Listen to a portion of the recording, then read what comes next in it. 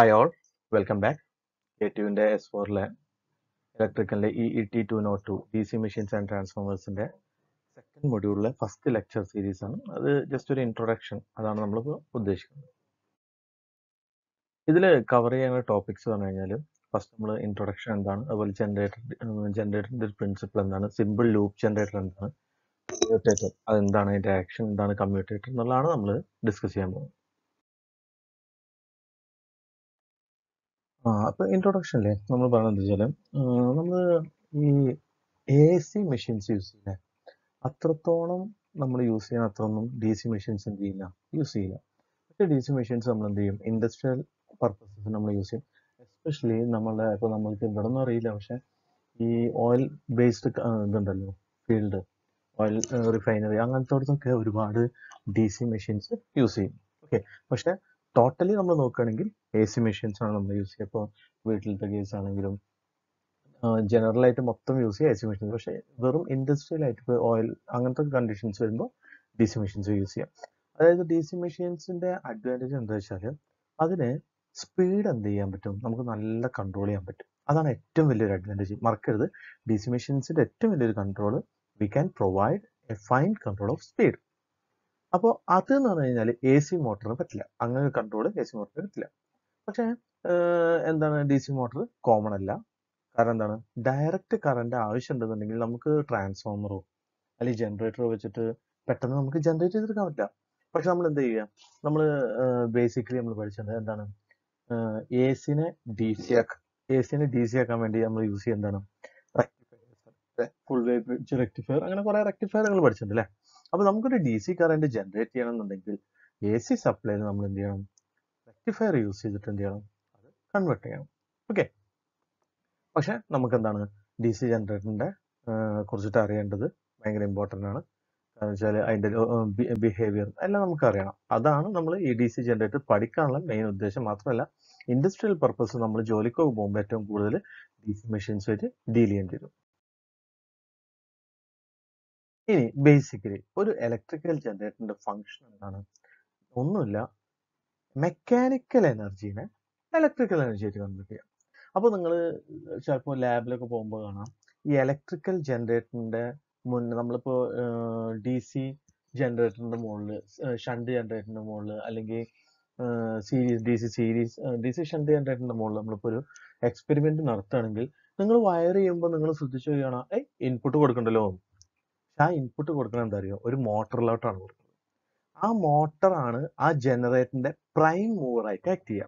അപ്പൊ ആ motor couple ചെയ്തിട്ടുള്ള ജനറേറ്ററിന്റെ റൊട്ടേറ്റ് ചെയ്യണ ആ ഷാഫ്റ്റ് ഉണ്ടല്ലോ, അതിലേക്ക് കപ്പിൾ ചെയ്തിട്ടുണ്ടാവും.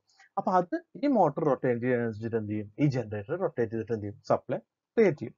അത് നമ്മൾ ലാബിൽ നമ്മളുടെ എന്ത് പർപ്പസസിന് വേണ്ടിയിട്ടാണ് നമ്മൾ യൂസ് ചെയ്യുന്നത്, നമ്മളുടെ ലാബ് എന്താണ് പറയുക, എക്സ്പെരിമെന്റ് ഒക്കെ ചെയ്യാൻ വേണ്ടിയിട്ടാണ്.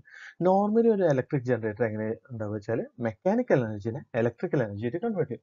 ഇപ്പോൾ ഒരു ഉദാഹരണം എടുക്കാം, നമ്മളിപ്പോൾ ഒരു ജനറേറ്റിംഗ് സ്റ്റേഷൻ എടുക്കുക. ജനറേറ്റിംഗ് സ്റ്റേഷൻ എടുത്തു കഴിഞ്ഞാൽ ഒരു ഹൈഡ്രോ ഇലക്ട്രിക് ജനറേറ്റിംഗ് സ്റ്റേഷൻ ആണെന്ന് വിചാരിക്കാം. ഹൈഡ്രോ ഇലക്ട്രിക് ജനറേറ്റിംഗ് സ്റ്റേഷൻ ആയി നിങ്ങൾ കണ്ടിട്ടില്ലേ, വെള്ളം ഹൈ ഹെഡിലെടുത്ത് സ്റ്റോർ ചെയ്യും, എന്നിട്ട് അതൊരു പെൻസ്റ്റോക്ക് പൈപ്പ് വഴി ഈ ജനറേറ്ററിന്റെ റോട്ടറിലോട്ട് ഇതാക്കും, പെൽറ്റൺ വീല് വഴി, അത് നിങ്ങൾ കണ്ടിട്ടില്ല. അപ്പോൾ അത് അതിലോട്ട് അടിക്കുമ്പോൾ അതെന്ത് ചെയ്യും, റൊട്ടേറ്റ് ചെയ്യും. അപ്പോൾ മെക്കാനിക്കൽ എനർജി അവിടെ ഉണ്ടാവും. ആ മെക്കാനിക്കൽ എനർജിനെ എന്താ ചെയ്യും, ഇലക്ട്രിക്കൽ എനർജി കൺവേർട്ട് ചെയ്യും. അപ്പോൾ ഒരിക്കലും തെറ്റരുത്, പലർക്കും ഉണ്ടാവുന്ന സംശയം, ഇലക്ട്രിക്കലിന്റെ ലാബിൽ നമ്മൾ ചെയ്യുമ്പോൾ ഡി സി ജനറേറ്ററിന് സപ്ലൈ കൊടുക്കണ്ടല്ലോ. ആ സപ്ലൈ കൊടുക്കണമല്ല, അത് അവിടെ ഡി സി മോട്ടറിനാണ്. അത് ആ മോട്ടർ എന്താണ്, പ്രൈം മൂവറായിട്ട് ആക്ട് ചെയ്യണം. ചെറിയൊരു സപ്ലൈ കൊടുത്തിട്ട് അതിനെ റൊട്ടേറ്റ് ചെയ്തിട്ട് നമുക്ക് എന്താണ് പറയാ, ചിലയിടത്തൊക്കെ ഇപ്പോൾ ചെറിയ ചെറിയ സപ്ലൈ കൊടുത്തിട്ടും ഇതേപോലെ പ്രൈമറായിട്ട് ആക്ട് ചെയ്തിട്ട് എന്ത് ചെയ്യും, നമ്മളെ പ്ലാന്റിന്റെ ആവശ്യങ്ങൾക്കൊക്കെ നമ്മൾ യൂസ് ചെയ്യും. അവിടെ നമ്മൾ പക്ഷേ ചെറിയൊരു എനർജി കൊടുക്കണ്ടാവുള്ളൂ, പക്ഷെ നമുക്ക് ഔട്ട്പുട്ട് വലിയൊരു energy കിട്ടുന്നുണ്ടാവും. And electric energy is based on the principle that whenever flux is cut by a conductor, an EMF is induced which will cause a current to flow if the conductor circuit is closed. First ഇയറിൽ പഠിച്ച കാര്യമാണ്. ഒരു electrical ജനറേറ്ററിന്റെ basic principle എന്താണ്, നമ്മളുടെ flux cut ചെയ്യണം, conductor ഫ്ലക്സിനെ cut ചെയ്യണം. ഒന്നില്ലെങ്കിൽ ഫ്ലക്സ് സ്റ്റേഷനറി ആയിരിക്കണം, അല്ലെങ്കിൽ എന്താണ്, കണ്ടക്ടർ സ്റ്റേഷനറി, ഏതെങ്കിലും ഒന്ന് കറസ്പോണ്ടിങ് മൂവ്മെന്റ് ആയിരിക്കണം. അപ്പൊ നിങ്ങൾ പഠിച്ചിട്ടുണ്ടാവും ഡൈനാമിക്കലി ഇൻഡ്യൂസ്ഡ് EMF അല്ലെ, സ്റ്റാറ്റിക്കലി ഇൻഡ്യൂസ്ഡ് EMF. അതിന്റെ പ്രത്യേകത എന്താണ്? അതിൽ ഒരെണ്ണത്തിൽ കണ്ടക്ടർ സ്റ്റേഷനറിയും ഫീൽഡ് അതായത് ഫ്ലക്സ് മൂവിങ്ങും ആയിരിക്കും. അല്ലെങ്കിൽ എന്താണ് അടുത്ത condition? Field stationery conductor moving ആയിരിക്കും. അപ്പോൾ മാത്രമേ എന്തുണ്ടാവുള്ളൂ. അല്ലാതെ സ്റ്റേഷനറി ആയിട്ടുള്ള ഫീൽഡ് സ്റ്റേഷനറി ആയിട്ട് കണ്ടക്ടർ അവിടെ നിൽക്കുകയാണെങ്കിൽ അവിടെ എന്തുണ്ടാവില്ല? EMF ജനറേഷൻ, അതായത് ഫ്ലക്സ് കട്ട്. അതായത് നമ്മളുടെ ഇതിന്റെ ബേസിക് പ്രിൻസിപ്പിൾ എന്ന് പറഞ്ഞാൽ rate of change of flux ആണ്. ഓക്കെ, അപ്പൊ ആ rate of change of flux വേണമെങ്കിൽ എപ്പോഴും ആലോചിക്കാം, ഒന്നില്ലെങ്കിൽ കണ്ടക്ടർ മൂവിങ് ആയിരിക്കണം, അല്ലെങ്കിൽ എന്താണ് ഫ്ലക്സ് മൂവിങ് ആയിരിക്കണം, ഏതെങ്കിലും ഒന്ന് മൂവിങ് ആയിരിക്കണം. Okay, the direction of the induce, അത് മാത്രമല്ല മൂവിങ് ആയ പോരാ, അപ്പൊ എന്താണ് വോൾട്ടേജ് ആണ് ഇൻഡ്യൂസ് ചെയ്യുക. ഇനി അതിനെ കറണ്ട് പോകണമെങ്കിൽ എന്ത് ചെയ്യണം? നമുക്കറിയാം, ഒരു ഓപ്പൺ സർക്യൂട്ടിൽ അവിടെ വോൾട്ടേജ് ഉണ്ടാവുള്ളൂ അല്ലെ, പക്ഷെ അത് ക്ലോസ് ചെയ്ത് കഴിഞ്ഞാൽ you will get current. Okay, the direction of induced EMF and hence current is given by Fleming. അത് ഫ്ലെമിംഗ്സ് റൈറ്റ് ഹാൻഡ് റൂൾ വെച്ചിട്ടാണ് നമ്മൾ അതിന്റെ ഡയറക്ഷൻസ് നോക്കുക. അപ്പൊ എസെൻഷ്യൽ കമ്പണൻസ് ഓഫ് ജനറേറ്റർ എന്ന് പറഞ്ഞു കഴിഞ്ഞാൽ ഒരു മാഗ്നറ്റിക് ഫീൽഡ് വേണം, ഒരു കണ്ടക്ടർ, ഒരു ഗ്രൂപ്പ് ഓഫ് കണ്ടക്ടർ വേണം, main conductor with respect to motion of conductor with respect to magnetic field. ഈ പറഞ്ഞ 3 കാര്യങ്ങളാണ് വേണ്ടത്. അപ്പൊ ഒരു സിമ്പിൾ ലൂപ്പ് ജനറേറ്ററിനെ കുറിച്ചിട്ട് നമുക്ക് നോക്കാം. ഓക്കെ, അപ്പൊ ഇവിടെ നോക്കാം, ഇവിടെ ഇതുണ്ടോ എ ബി സി ഡി. ശരിക്കും നോക്കുക, എ ബി സി ഡി ഇങ്ങനെയുള്ള ഒരു ലൂപ്പ് ആണ് നമ്മൾ കൺസിഡർ ചെയ്യുന്നത്. അപ്പൊ എനിക്ക് തോന്നുന്നത് നിങ്ങൾ first year പഠിച്ചിട്ടുണ്ടെന്നാണ്, simple loop generator പഠിച്ചിട്ടുണ്ടാവും, എന്നാലും ഞാൻ ജസ്റ്റ് പറയാം. അപ്പൊ അത് ഒരു ക്ലോക്ക് വൈസ് ഡയറക്ഷനിൽ ഇങ്ങനെ റൊട്ടേറ്റ് ചെയ്യാന്ന് വിചാരിക്കാം. A single turn loop ABCD rotating clockwise in a uniform magnetic field with a constant speed. ഒരു കോൺസ്റ്റന്റ് സ്പീഡിൽ എന്ത് ചെയ്യണം? റൊട്ടേറ്റ് ചെയ്യണം. ഓക്കെ, അപ്പോൾ ഈ മാഗ്നറ്റിക് ഫീൽഡ് ഇവിടെ സ്റ്റേഷനറി ആണ്. ആ സമയത്ത് എന്താണ്? കോയിൽ എന്ത് ചെയ്യാണ്? അങ്ങനെ കണ്ടിന്യൂസ്ലി ചേഞ്ച് ചെയ്തുകൊണ്ടിരിക്കുകയാണ്. അതാണ് ഇവിടെ എഴുതി വെച്ചത്. ഹെൻസ് അപ്പൊ എന്താണ്? EMF induced in these coils. ഈ കോയിൽസിൽ EMF ഇൻഡ്യൂസ് ചെയ്യും. ഇനി പിന്നെന്താണ്? Hence the EMF induced in the coil sides also changes, but the EMF induced in one coil side adds to the induced in the other side. അപ്പോൾ ഇത് ഇങ്ങനെ add ചെയ്ത് പോകും.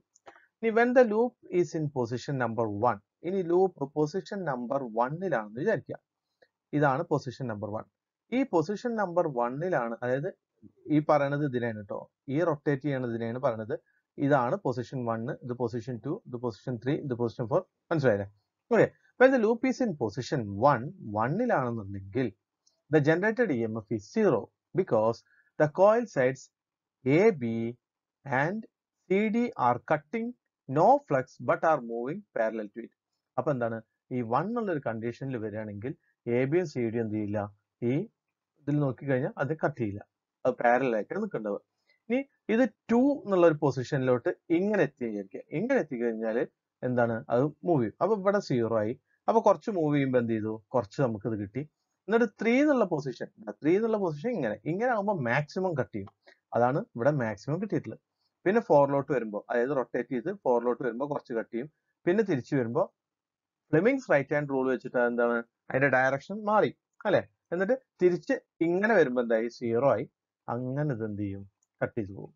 അപ്പൊ നമുക്കിവിടെ പറയാൻ പറ്റും പൊസിഷൻ 3-ല് അതുപോലെ പൊസിഷൻ 7-ല് ഈ രണ്ട് സ്ഥലത്താണ് എന്തുണ്ടാവുക? മാക്സിമം ഫ്ലക്സ് ഉണ്ടാവുക. പൊസിഷൻ 3-ൽ എന്തായിരിക്കും? മാക്സിമം പോസിറ്റീവ് ആയിരിക്കും. പൊസിഷൻ 7-ൽ എന്തായിരിക്കും? മാക്സിമം നെഗറ്റീവ് ആയിട്ടുള്ള EMF കിട്ടും. അപ്പോൾ നമ്മൾ പറഞ്ഞ കാര്യങ്ങളാണ് ഇപ്പോൾ ഈ പറഞ്ഞത്. At position 4 the generated EMF is less because the coil sides are cutting the flux at an angle. ഒരു ആംഗിൾ കട്ട് ചെയ്യണം. ഇനി പൊസിഷൻ 5-ലാണെങ്കിലോ, പൊസിഷൻ 5-ല് നമുക്ക് എന്താണ്? കോയിൽ സൈഡ്സ് എന്താണ്? ഇങ്ങനെ നിന്നു. അപ്പൊ എന്താണ്? ഇത് വരില്ല, അവിടെയാണ് 0 വന്നു. അങ്ങനെ അത് പോണതാണ് പറഞ്ഞത്. ഓക്കെ, അതുകൊണ്ട് തന്നെ നമുക്ക് പറയാൻ പറ്റും the EMF generator is alternating 1. അപ്പൊ നമ്മളൊരു ലൂപ്പ് ജനറേറ്റർ ആണ് എടുക്കുന്നത്. അതിന്റെ EMF ജനറേറ്റ് ചെയ്തിരിക്കുന്നത് എന്താണ്? ഒരു സാധാ ഒരു ഓൾട്ടർനേറ്റ് ആയിട്ട് വരുന്നത്.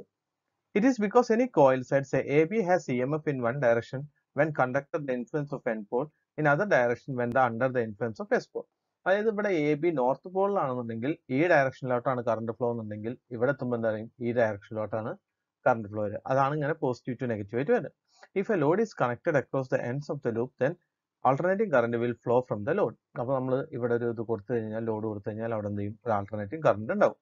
The alternating voltage generated in the loop can be converted into direct voltage by a device called a commutator. അപ്പോൾ ഇവിടെ ഇപ്പോൾ നമുക്ക് കിട്ടുന്ന alternating quantity ആണ്. But for a DC generator നമുക്ക് എന്താണ് DC quantity കിട്ടും.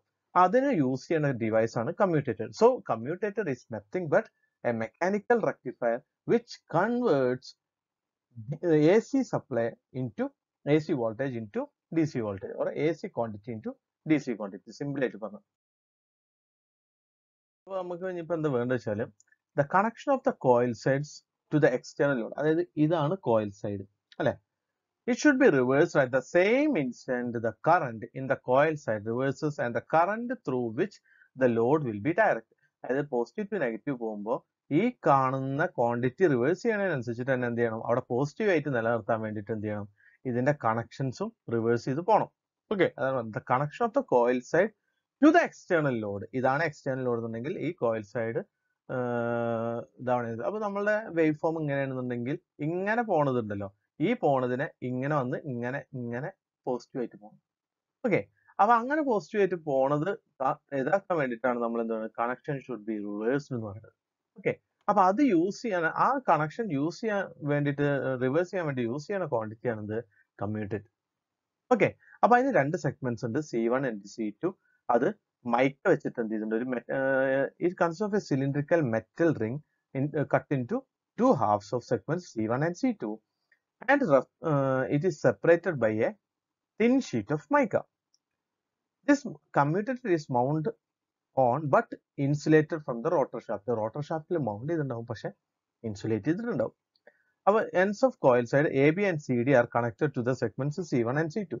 അപ്പോൾ C1 ലോട്ടും C2 ലോട്ടും ABയും CDയും എന്ത് ചെയ്തിട്ടുണ്ട്, കണക്ട് ചെയ്തിട്ടുണ്ട്. ഓക്കെ, ഇനി ഇതിന്റെ മുകളിൽ രണ്ട് ഈ സാധനം ഷാഫ്റ്റിന്റെ കൂടെ തിരിയും. അതായത് ഈ കമ്മ്യൂട്ടേറ്റർ സെഗ്മെന്റ് ഷാഫ്റ്റിന്റെ കൂടെ തിരിയും. ഈ രണ്ട് സൈഡിലായിട്ട് ഇതേപോലെ എന്ത് ചെയ്തിട്ടുണ്ട്, രണ്ട് കാർബൺ ബ്രഷ് ജസ്റ്റ് അതിനെ തൊടിച്ചിട്ട് നിർത്തിയിട്ടുണ്ട്. To stationery carbon brush rest on the commutator and lead current to the external load. അപ്പൊ ഇതിൽ കൂടെ ഈ ഇതിന്മേ തൊടിച്ച് വെച്ചുകൊണ്ട് ഞാൻ എന്ത് ചെയ്യും, കറന്റ് എന്ത് ചെയ്യും, ലോഡിലോട്ട് പോകും. With this arrangement, the commutator always connects the coil side under south pole to the positive brush. അപ്പോൾ ഇത് വെച്ചിട്ട് എന്ത് ചെയ്യും, ഈ കമ്മ്യൂട്ടേറ്റർ അണ്ടർ സൗത്ത് പോൾ എപ്പോഴും പോസിറ്റീവും കിട്ടും, മറ്റേ എപ്പോഴും എന്ത് നെഗറ്റീവും കിട്ടും. അതെങ്ങനെയാന്നുള്ളത് അടുത്ത സ്ലൈഡിൽ നോക്കാം. So considering these two figures 1.4 and 1.5. In 1.4 A B എന്ന് പറഞ്ഞത് അണ്ടർ നോർത്ത് പോൾ ആണ്, അപ്വേർഡ് ആണ് കറണ്ട് പോവുക. B C എന്നുള്ളത് സൗത്ത് പോൾ ആണ്, ഡൗൺവേർഡ് ആണ് കറണ്ട് പോവുക അല്ലെ. അപ്പോൾ ഇവിടെ നമ്മൾ നേരത്തെ പറഞ്ഞു C1 ഉം C2 പ്രൊവൈഡ് ചെയ്തിട്ടുണ്ട് ഒരു കമ്മ്യൂട്ടേറ്റർ സെഗ്മെന്റിൽ. C1 is connected to AB and C2 is connected to DC. അപ്പോൾ ഇതിനെ തൊടിച്ചിട്ട് എന്തുണ്ട്, ബ്രഷ് ഉണ്ട് നമ്മൾ പറഞ്ഞു, പോസിറ്റീവ് ബ്രഷും നെഗറ്റീവ് ബ്രഷും. അപ്പോൾ ഇവിടെ എന്ത് സംഭവിക്കുന്ന വെച്ചാൽ ആദ്യത്തെ കണ്ടീഷനിൽ കറണ്ട് എന്ത് ചെയ്യും, ഇങ്ങനെ ഫ്ലോ ചെയ്യും. എന്നാൽ 180 ഡിഗ്രി കഴിഞ്ഞു കഴിഞ്ഞാൽ ഈ നോർത്ത് പോളിൽ നമ്മൾ ആര് വരും, DC വരും, സൗത്ത് പോളിൽ വരും, AB വരും. അപ്പൊ നോർത്ത് പോളിൽ എപ്പോഴും കറണ്ട് മുകളിലോട്ടും സൗത്ത് പോളിൽ എപ്പോഴും എന്താണ് കറണ്ട് താഴത്തോട്ടുമാണ്. അപ്പോൾ നമ്മളുടെ കറണ്ട് ശരിക്കും ഇങ്ങനെ റൊട്ടേറ്റ് ചെയ്ത് പോകും. അപ്പോൾ ഇവിടെ കണക്ഷൻസ് ഈ C1 ഉം C2 മാറുന്നത് കൊണ്ട് തന്നെ എന്ത് ചെയ്യും, ഈ വരുന്ന കറണ്ട് തന്നെ എങ്ങനെ പോകും. അപ്പൊ ത്രൂ ഔട്ട് നമുക്ക് എന്ത് ചെയ്യും, പോസിറ്റീവ് ആയിട്ട് കിട്ടും. അതാണ് ഇവിടെ പറയുന്നത്. After half A revolution of the loop, that is 180 degree alternation, the coil side AB is under south pole. Coil side AB is under south pole and the coil side CD under north pole is shown in the figure. The currents in the coil sides now flow in the reverse direction, but the segments C1 and C2 have also moved through 180 degree. Current reverse ഇതാവുമെങ്കിൽ പോലും C1 ഉം C2 തിരിഞ്ഞുകൊണ്ട് തന്നെ എന്തായി, 180 C1 is in contact. ഇപ്പൊ എന്താണ്, positive വെച്ചിട്ട് C1 ഉം contact ആയി, negative വെച്ചിട്ട് എന്ത് ചെയ്തു, C2 ഉം കോണ്ടാക്ട് ആയി. അതുകൊണ്ട് തന്നെ എന്താണ്, ആ കറണ്ട് ഇങ്ങനെ എന്ത് ചെയ്തുകൊണ്ട് റൊട്ടേറ്റ് ചെയ്തുകൊണ്ട് പോകും. Thus the alternating voltage generated in the loop will appear as direct voltage across the brush.